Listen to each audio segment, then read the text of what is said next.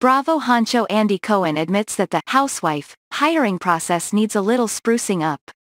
Everything is a work in progress, the Watch What Happens Live host told reporters at the Music Man Broadway opening on Thursday. Bravo has continued to receive backlash over their casting process after Real Housewives of Salt Lake City star Jenny Nguyen was fired last month for a series of controversial Facebook posts that resurfaced from 2020.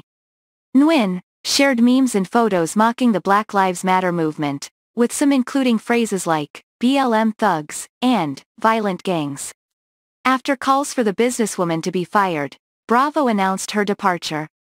Bravo has ceased filming with Jenny Nguyen and she will no longer be a cast member on The Real Housewives of Salt Lake City, Bravo said in a statement. We recognize we failed to take appropriate action once her offensive social media posts were brought to our attention. Moving forward, we will work to improve our processes to ensure we make better informed and more thoughtful casting decisions. Nguyen was a Salt Lake City housewife before being fired. NBCU Photobank via Getty Images. Unfortunately, Nguyen isn't the only Bravo celeb to have a controversial past. Last year, Jen Shah, another Salt Lake City housewife, was arrested for allegedly running a telemarketing scheme that ripped off thousands of people. She pled not guilty, but lost her bid to have the case dismissed in December 2021. Shah's case is still ongoing and she's still on the Bravo series. Former Southern Charm star Thomas Ravenel was fired in 2018, the same day he was arrested on assault and battery charges against his children's former nanny stemming from an incident in 2015. He pleaded guilty in 2019 and was sentenced to a 30-day suspended sentence and $500 fine.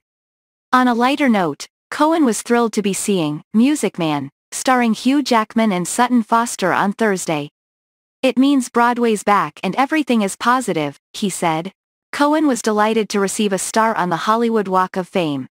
NBCU Photobank via Getty Images. He recently returned from a quick trip to LA where he was honored with a star on the Hollywood Walk of Fame, which was attended by his parents, sister and son, Ben, 3.